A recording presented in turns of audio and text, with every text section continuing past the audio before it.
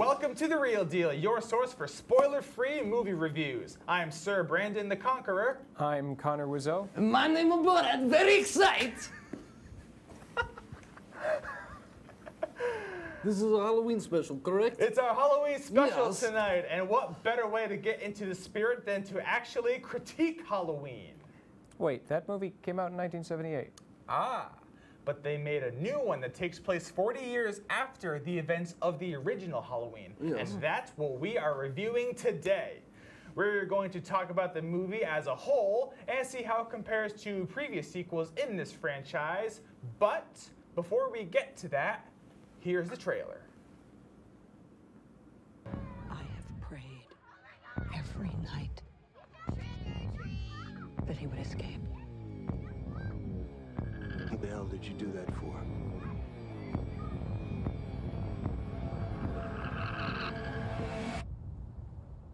So I can kill him.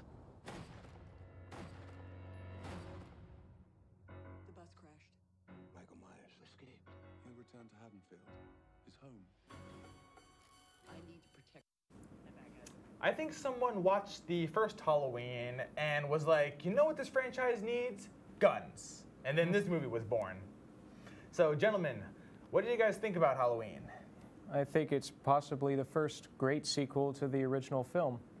And that's saying something about slasher film franchises as a whole. Really? You think Halloween is like the grandfather of slasher films?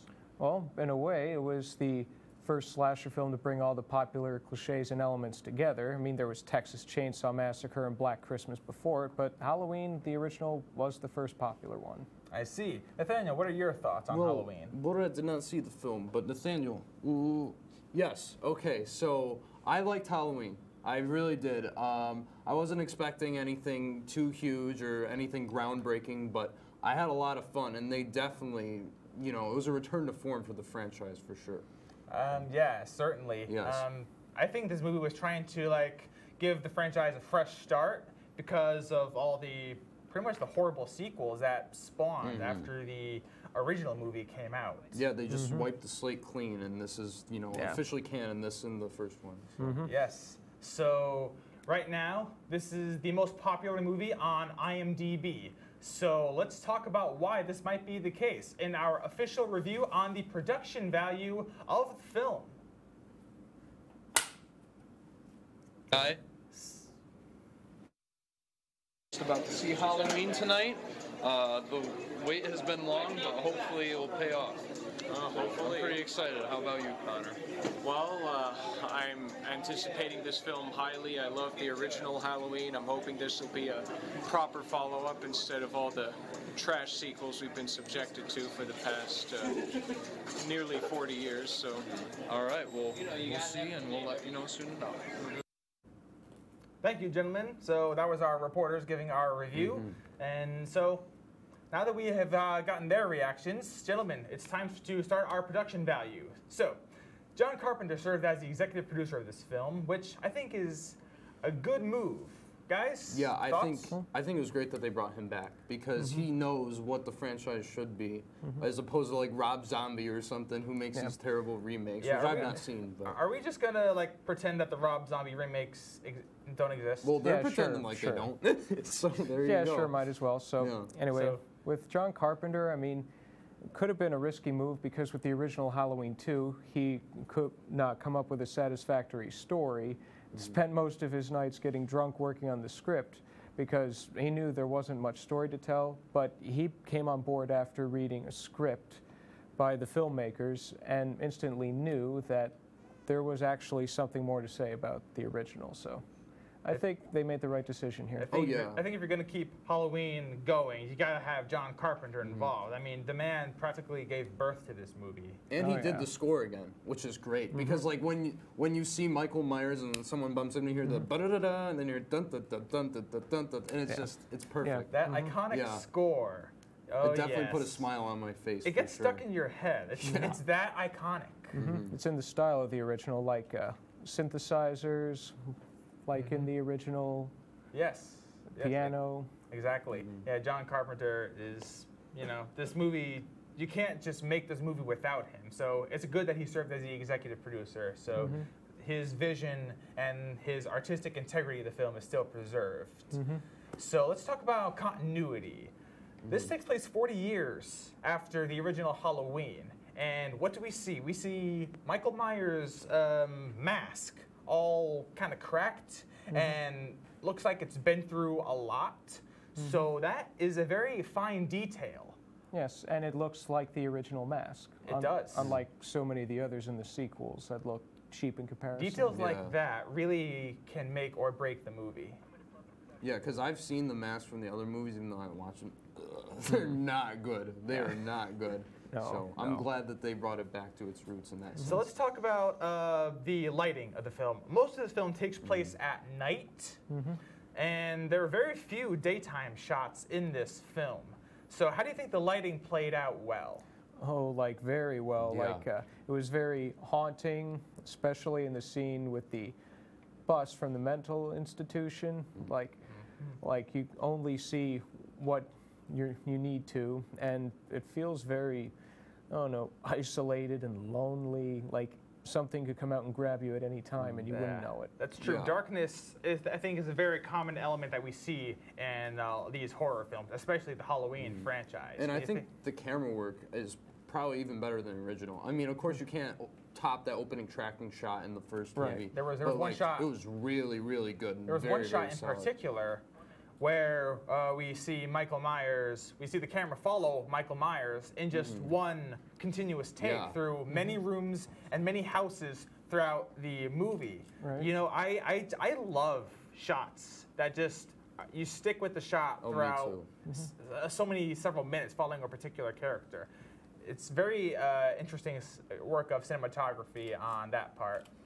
And there were a lot of really pretty authentic special effects in this movie as well. I appreciated that they had practical effects for the gore. I mean, the original Halloween didn't need gore, but with the gore, they were very subtle about it. I really prefer practical effects over CGI because you don't need CGI if you don't need it. Right. Don't use CGI where it's not necessary. That's all I gotta say. So practical effects all the way. After the break, we're going to talk about the screenplay of Halloween. We'll be right back.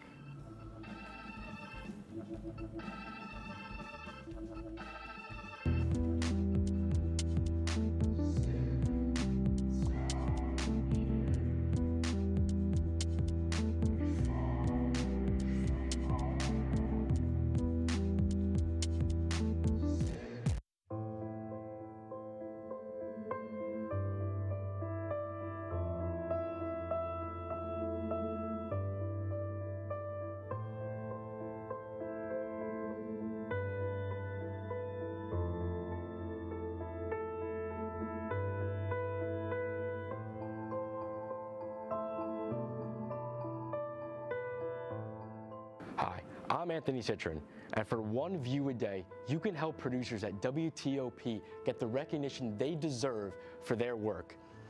For just 30 minutes a day, you can help these students make sure their work does not go unnoticed.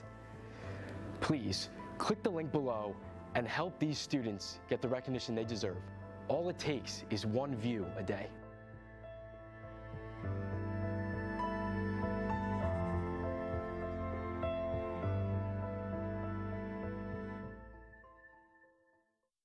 Why is my son having trouble in school?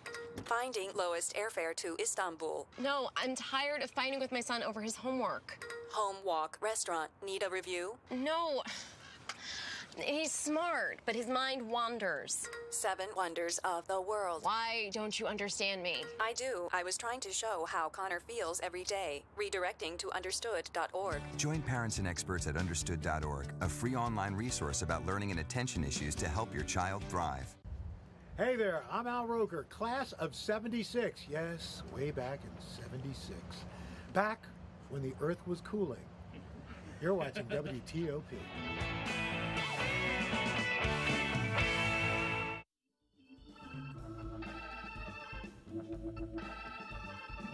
Welcome back to The Real Deal. This is our Halloween special, and we are critiquing Halloween tonight, the 2018 version, that is. The time has come to give our thoughts and opinions on the screenplay of this film. Since this is a part of a popular franchise with an iconic movie villain, it's really hard to write an original script for this picture. But how well do you guys think the script was written? Well, I mean, of course, the original Halloween had a few of its narrative flaws, but even so, I think it was a well-written enough script, story told well enough with a great director to become a horror classic. With this one, the cliches are a little more obvious, but I think this one still holds up. I like how you brought up cliches, because I noticed a lot of typical horror movie cliches throughout this picture, so I was kind of turned off by that. Well, yeah, I didn't like some of the writing. A few of the plot points felt very contrived, and they're like, oh, we need to do this so Michael Myers can get here, and that sort of thing. And also, but I will say, the comedy in this movie was really great, especially this one little kid was so funny, had me dying. I think everybody in the theater was practically. I mean, I enjoyed that scene, but I felt like it was kind of detached from the rest of the movie. You know what I mean? Yeah, I guess I could see that, but I don't know. For me, it worked. It was a bit of levity, you know, and I appreciated that. I didn't really. I don't know. I felt the movie would have been fine without that scene. I felt like we could have just cut it completely because that kid really didn't serve anything to the story. I feel like that was really just for comedic value. And if you want this movie to be a horror film, in my opinion, the less comedy, the better. So there were like I think 9 sequels that spawned from the original movie, and this is the 11th installment in the Halloween franchise. So this movie pretty much ignored all of the sequels. So that begs the question: are these sequels non-canon now? And is this new Halloween the new canon? Well, the other sequels should be non-canon. A big problem with many of them, except for Halloween 3, which doesn't feature Michael Myers at all. Yeah, what's with that? It was meant to be an anthology series after 2, but anyway. Anthology series. Screw that. With the other sequels, they tried to reveal too much about Michael Myers. Like with 2, they say Laurie Strode was his sister, which calls events into question. With later sequels, they say he's part of a cult, which also doesn't make sense and ruins his threat level. And there was a sequel similar to this called H2O that had Jamie Lee Curtis that was meant to be the final showdown, but of course that was only average. So, yeah, and we don't need to talk about the Rob Zombie remakes. Let's talk about realism. When I look at a movie, I try to see how realistic it is. And this is one problem I have with the original Halloween movie. The way Michael Myers kills his victims seems kind of unrealistic. Like, if you've seen the original Halloween, there's a scene where Michael Myers takes a knife, stabs a victim, and he's, like, hanging from the wall. That's not quite realistic. And we see that again in this newer one. Well, I don't think the character is necessarily supposed to be realistic, and he's just an embodiment of pure evil. Yeah, because I mean, like, he gets shot like how many times in these movies and never dies. I think you just got to suspend yourself in disbelief in that sense. Yeah, which is fine for me. So that begs the question: is this a fantasy film or whatever? Is this something other than a horror film? Well, this is mainly horror, but a lot of films are fantasy anyway. So, but it's just that Michael Myers is the walking essence of death itself, as described by Dr. Loomis in the original. Pure evil. I see. All right, let's quickly talk about character development because Laurie is a completely different person than what we saw in the original Halloween. How do you guys think she played that off? Well, she was great in the movie. Basically, it was Sarah Connor, but, you know, it worked. Sarah Connor? Yeah. Well, yeah, because of the trauma, like her toughening up. Yeah. But I felt it was well done. Yeah. All right. Well, coming up, we're going to give our reviews on the performances of this relatively unknown cast. You're watching The Real Deal. Don't go away. We'll be right back.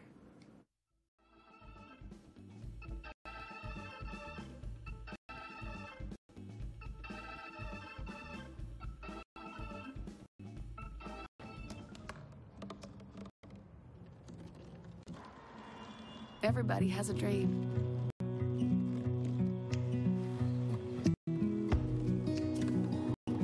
Mine was to see the ocean. And with a little help, I made it.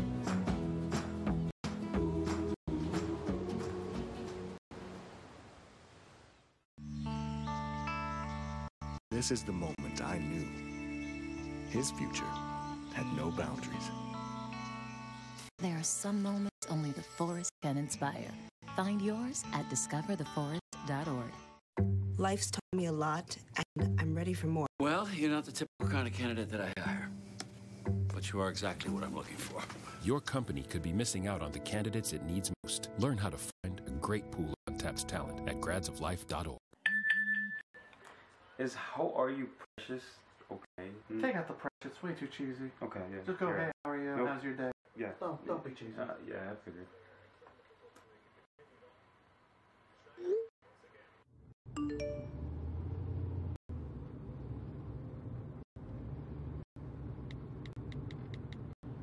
So, what'd she say? She's still typing. I'm not sure. She never takes this long. I wouldn't worry about it. Give it a few minutes. Okay.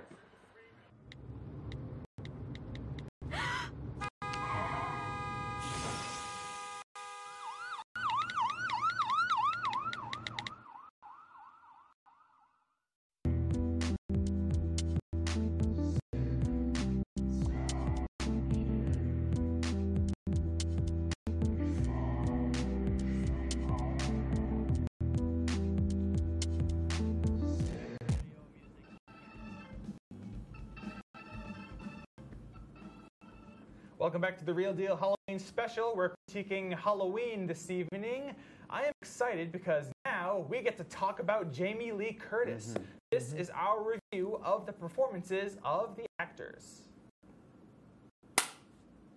Let's just go right into it. I loved Jamie Lee Curtis in this picture, but what did you guys think about her? Yeah, she was great. Oh yeah, She was the best one in the movie. Jamie Lee Curtis lives and breathes the character of Laurie Strode. I mean, she had already played the character 3 times before, so this should be like fair game for her, like second nature, and she proves that well. Yeah, and she really brings the trauma of the character to the forefront, and you really understood why she was, the way she was, and yeah, it was really great. If we're going to talk in terms of this being in terms of the sequels being non-canon, this is technically her second time playing as Laurie Strode, but she has a lot of experience playing as the character in the sequels from the 70s and 80s.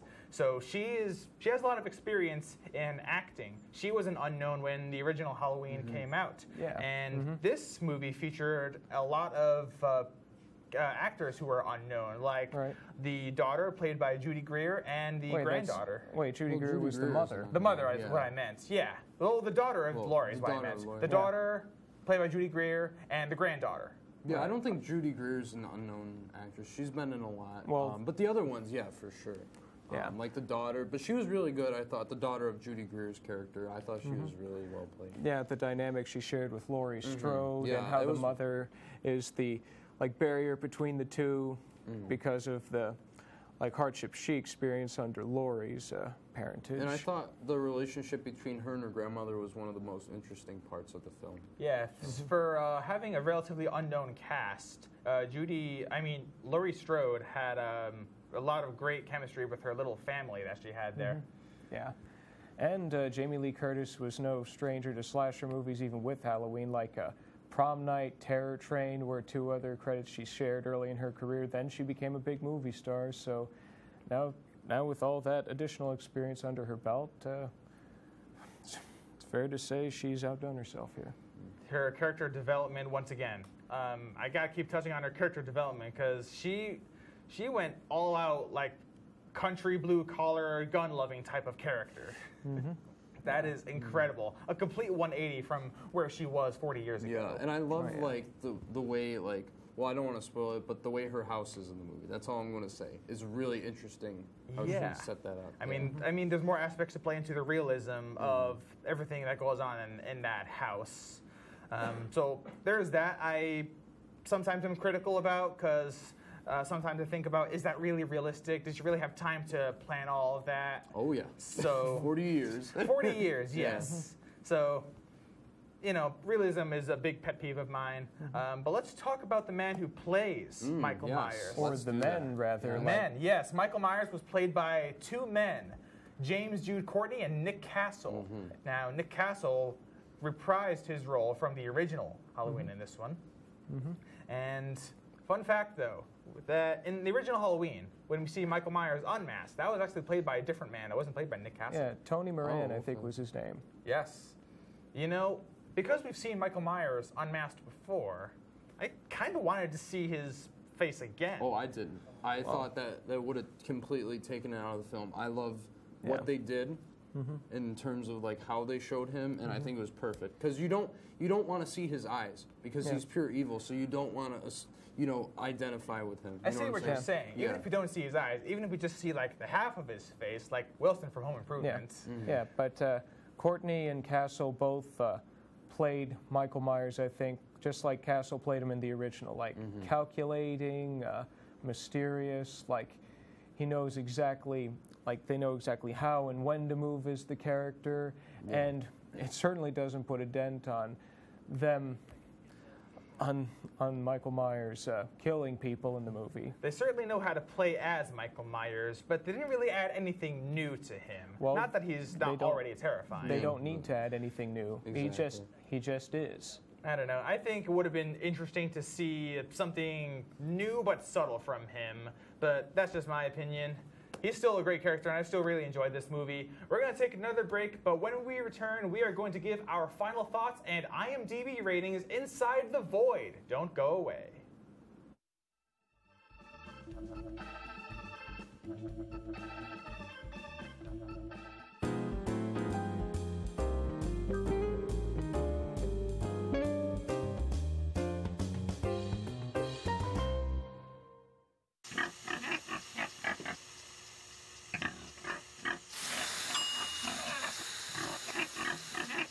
Cook foods to the right temperature using a food thermometer. 3,000 Americans will die from food poisoning this year. Check your steps at foodsafety.gov.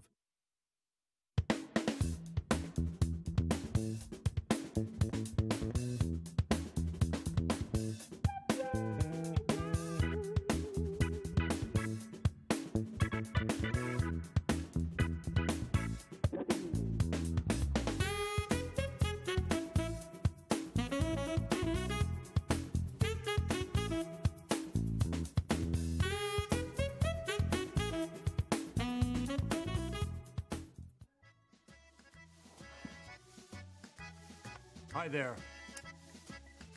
You might wonder what a famous Hollywood celebrity like me is doing reading in the dark. Is this some new sort of Hollywood method acting? No. This is quite real. Did you know that Americans use about 4 times as much energy per year as the global average? We waste energy left and right, despite the fact that the dirty fossil fuels we use to power our energy sources wreak havoc on the natural world and destroys valuable wildlife habitats. By reading with my solar-powered night vision goggles, I'm saving energy and looking sleek. You don't have to sit in the dark like Ed Begley Jr. to save the world. Fight climate change by speaking up for cleaner, smarter energy, including rooftop solar. Oh, that's way better. Oh. Do your part and find out other world-saving tips at betterthaned.org.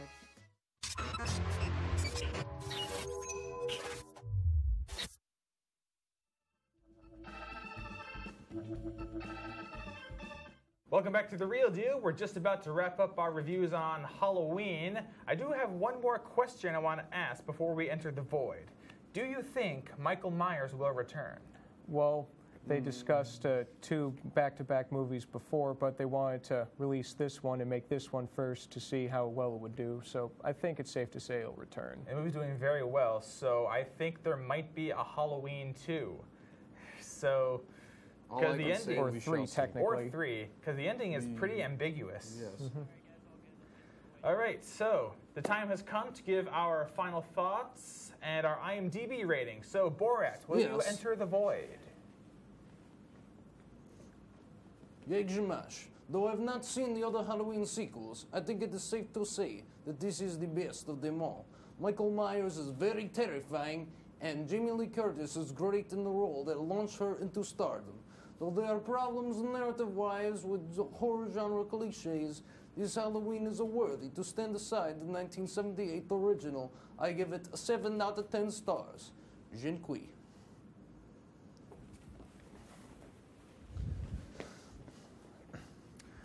This new Halloween might be the first great sequel in the franchise. Jamie Lee Curtis lives and breathes Laurie Strode, the cinematography is stunning, and the production value is appropriately small scale. Finally, here is a sequel that doesn't feel the need to make Michael Myers any more than what he is, the walking essence of death itself.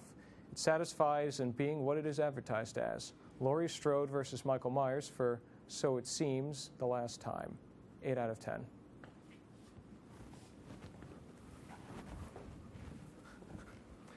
Halloween is probably the best movie this franchise has spawned since the original was released 40 years ago. It's action-packed, suspenseful, and downright horrifying.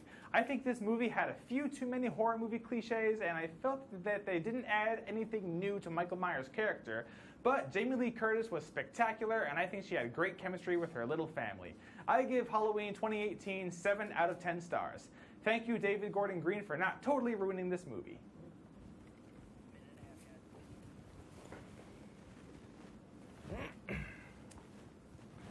So, that's our show. Join us next time for our reviews on Bohemian Rhapsody. So, gentlemen, are you excited for Bohemian Rhapsody?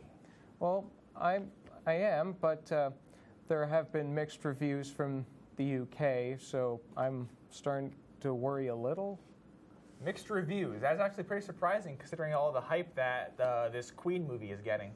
Yes, the actor Rami Malek, he stole my part. I very envy of him, yes. Envy, you say? Yes, very envy. Well, I'm looking forward to seeing Bohemian Rhapsody. I think we're going to have a spectacular episode when we critique it in 2 weeks. So hopefully it won't disappoint me, but because you heard mixed reviews from some source, that kind of scares me a little. Because I really want this movie to be great. Queen is very popular, and this is going to be a great legacy to Freddie Mercury. So I hope it turns out great. But that's our show. Make sure you follow the show on Twitter at @TheRealDealWTOP. Thank you so much for watching, and have a safe and happy Halloween. Watch my movie film.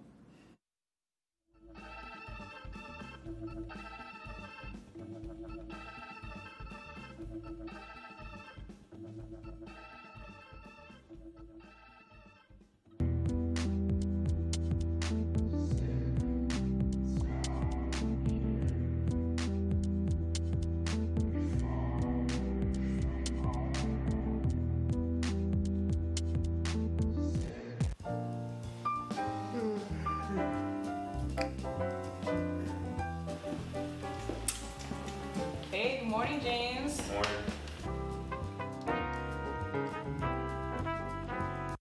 James, wake up. It's Rise and Shine time. James, Rise and Shine. James, wake up. We're starting the show. Good morning and welcome back to Rise and Shine at 9. I'm James Gattato here with your next update. A boy born in Joplin, Missouri was fascinated by anything with wheels and a motor. The odds of him winning both the Daytona 500 and the Brickyard 400 in the same year, 1 in 195 million. The odds of a child being diagnosed with autism, 1 in 68. I'm Jamie McMurray, and my niece has autism. Learn more at autismspeaks.org/signs. If you think trains will stop if they see a car on the tracks, you're right. They will. About a mile after they hit you.